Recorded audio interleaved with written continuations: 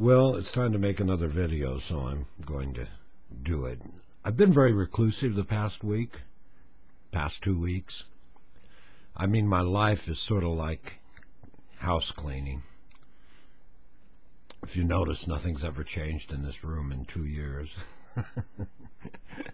Yeah, I don't care anymore about things like cleaning the house. This is a vlog, so I'm just going to turn on the camera and vlog. How's the stop smoking going? Does that answer the question? Do I care? No.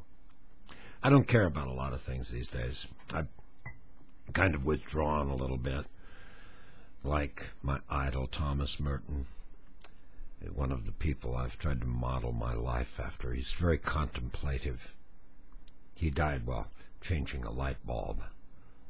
And I've learned I never change light bulbs.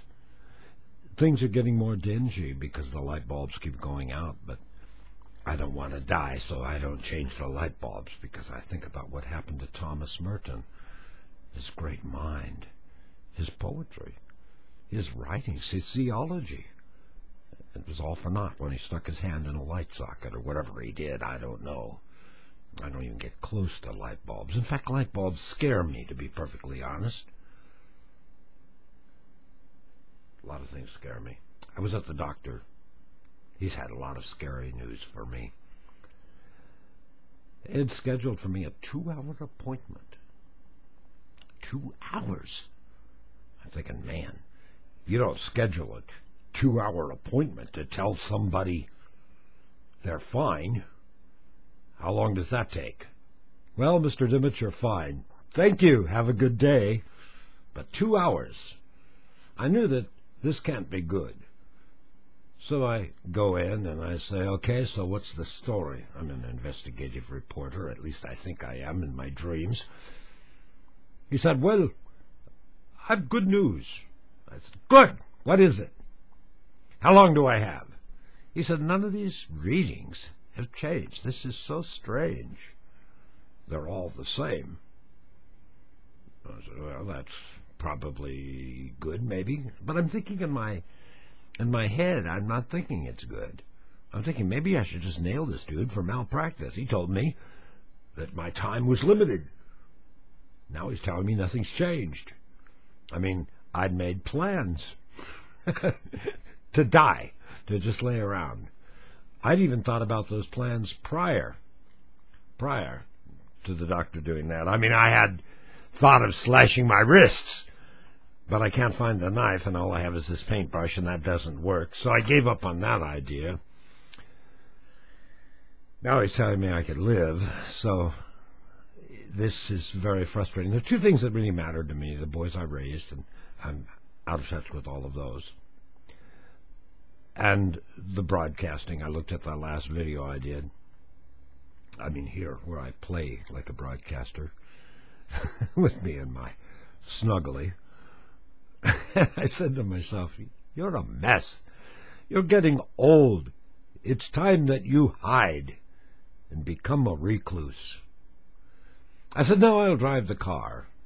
And then I see the gas prices are climbing again. There's no reason for it. Am I the only one that realizes this is a terrorist attack? They do not have to bomb buildings in New York. All they have to do is manipulate the price of gas. And in case you hadn't noticed, when they did that last time, our entire economy collapsed, and it isn't getting any better. So now we're mortally wounded as a country, and if you don't think that's the case, my friend, look at the euro compared to the dollar and where it was 2 or 3 years ago. Now the gas prices are up. It's because of speculators. They told us that the last time. Nobody did anything about the speculation of oil. So that continues. And this time, this terrorist attack will crush this country. Mark my word. There's no salvation. There will be no jobs. And Obama's wondering if we should go to war with Afghanistan. You go get them, boy. The only thing we should do is bring those boys home immediately. We do not put our boys in harm's way. Why can't they learn that? See, I'm old enough to know that Vietnam, today nobody even knows why that war was fought, and kids of my generation all died for absolutely nothing. The Korean War, does anyone remember what that was about? No. We can't win this kind of war. That is the truth. Obama, you're an educated man. You should know this. There is only one thing to do. On the news this morning is the story of a father who ran over his daughter because she was becoming too Western.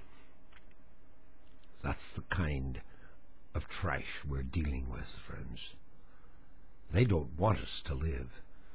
You think they're going to keep our oil prices down? They want to crush us, and they're doing it. There's one way to handle these people, and that's to use nuclear bombs. Nobody wants to face the reality of that, because they do not want us to live. It's that simple. If we don't convert to their silly idea of a religion, they will kill us. They even kill their own children if they begin to look like us. So the answer is very simple. You bring our boys home. They are too valuable to waste on a bunch of drug dealers. That's what we're trying to do. They're destroying our youth with the drugs, and now we want to prop up and support them. Our kids are too valuable. So what do?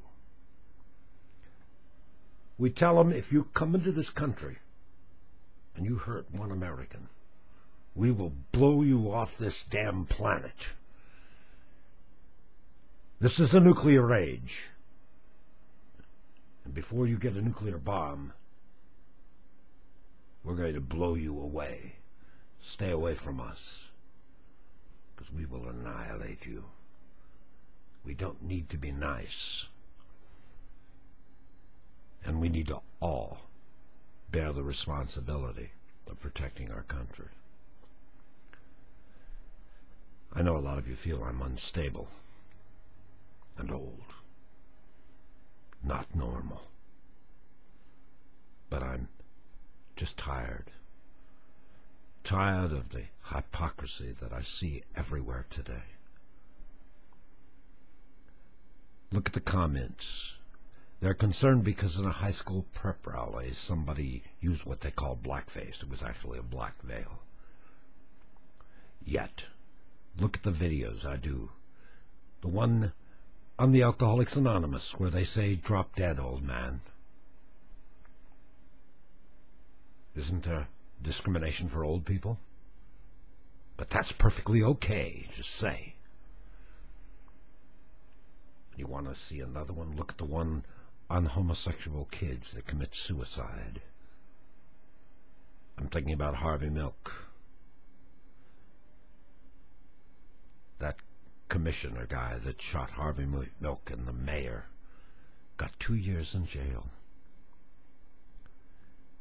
See, there are discrimination that we tolerate. Against the old, it's perfectly okay. Against people that perceive sex a little differently than I and you, discrimination against them is okay. And we give hours of television to a balloon that looks like a flying saucer that had a 1,000,000-volt power supply. And they were concerned the kid might crash into something with the balloon when they ought to be worried about him being electrocuted. 1,000,000-volt power supply, what kind of gobbledygook was that? I get so tired with it. Some people say it's driving me out of my mind, that I don't care if I live or if I die, and I look for death, because I'm as sane as anybody else. Get out of my video! You live under the house, you creep! Everything's fine. Jer's okay.